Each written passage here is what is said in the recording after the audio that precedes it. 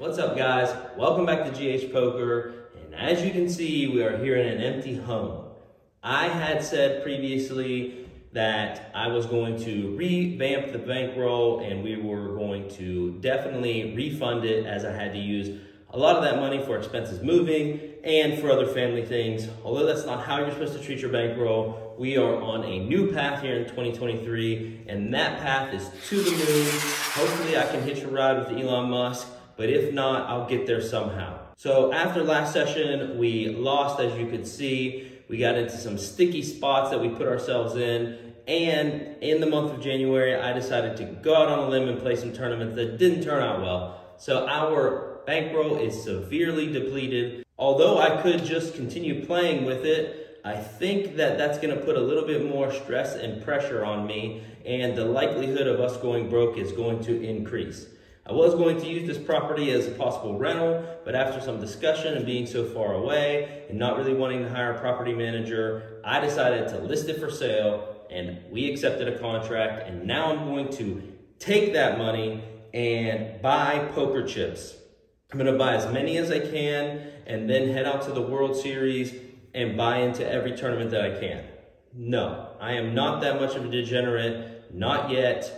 What I'm going to do is take a portion of that money, refund our bankroll, get more strict on ourselves, definitely use some of that money for the poker coaching, and also take the rest of it, invest it, and use it when we decide to buy a home in Texas, so that we have a nice enough down payment that we don't have to worry about anything. Now, so to conclude, in the month of January, we didn't quite reach our goal of $3,000 to $5,000. February is a new month. That cash game session was the last of January. And going forward, I'm going to ask the community in our community tab here on YouTube a question as to how you want me to formulate the vlogs going forward. So be on the lookout for that, as I want to know your guys' input.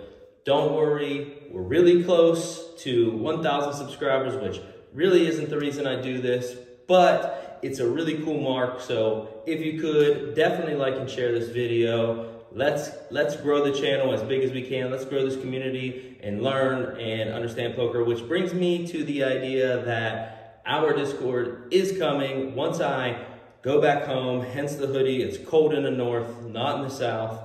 We are headed back to Texas. Once I get there, I'm going to be able to figure out how to start the Discord and invite you guys, and then there'll always be a link in the videos for anyone who wants to join the Discord. The last thing I talked about in the other video was that I was gonna have a surprise for you guys, and I wanna give back, so that's coming soon. Just wait. We're probably not gonna start that until I have some more time cleared.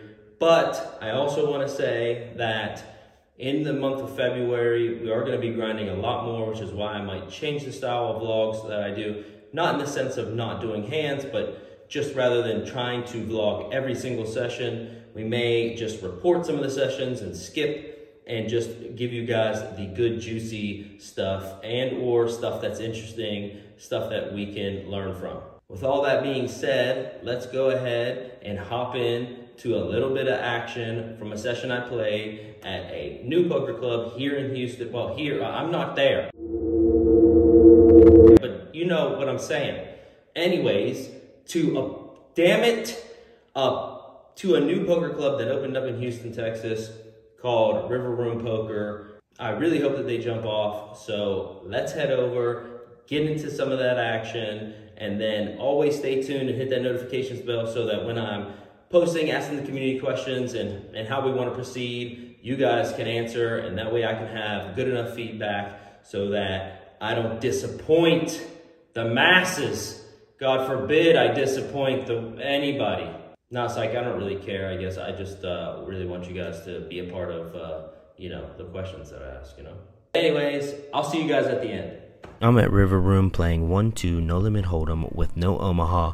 Let's start by saying I missed recording quite a bit of the session.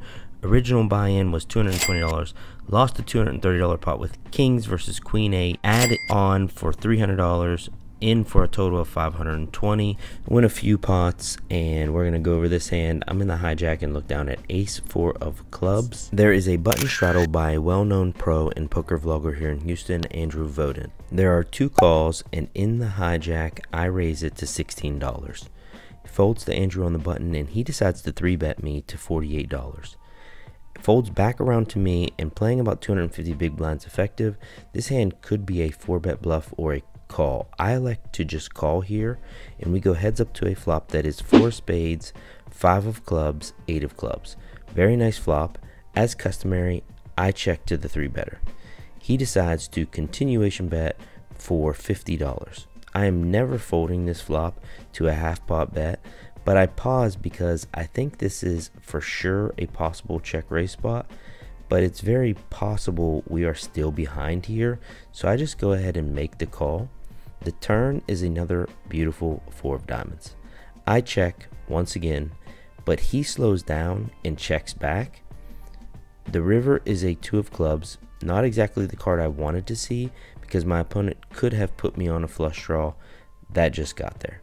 I can't let this go check check though, so I go ahead and lead out for $100, and unfortunately he makes the fold, and I'm pretty sure in this hand he had pocket queens, which is a stellar play by him in this situation, as I probably would have been at least calling 1 bet on the river.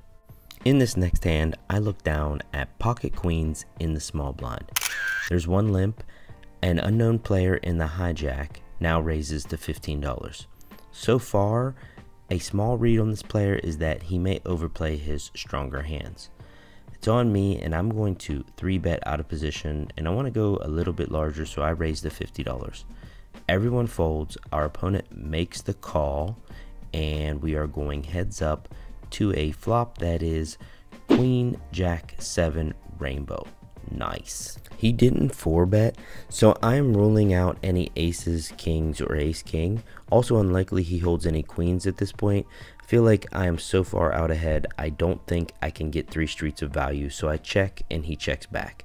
The turn comes the 10 of hearts, completing the rainbow. I need to start betting. This card brings in some straights and 2 pair combos he might hold. I bet $50, and opponent almost instantly calls. The river completely eliminates any possibility of him winning when the queen of diamonds comes off. Quad queens again. I take some time trying to decide what his possible holdings are and my bet size. I feel like this is a great opportunity to make my bet very polarizing, especially after I check flop, bet half pot on turn, and now I decide to bet $200 on the river. The opponent goes deep into the tank. I'm praying to the poker gods for a call, but of course he makes the correct fold, and I have to show quads for the camera, and the opponent then claims he had Jack 10 and was going to bet river if I checked. I for sure think betting that river is the better option as the hand was played. Not sure if I should have went for a more value sized river bet like 80 to 120 to secure the call, but in total for this day I didn't get much filming and I apologize for that, but we're in this session for 520, out for 830 with a total profit of $310.